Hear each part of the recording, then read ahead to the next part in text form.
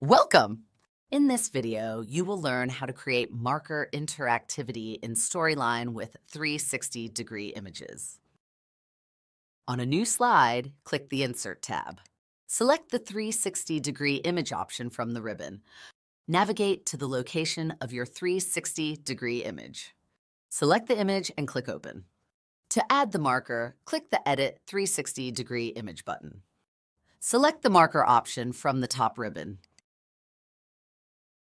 Click anywhere on the 360-degree image to place the marker. A text box will appear where you can add your content. Customize your marker by changing its color and icon.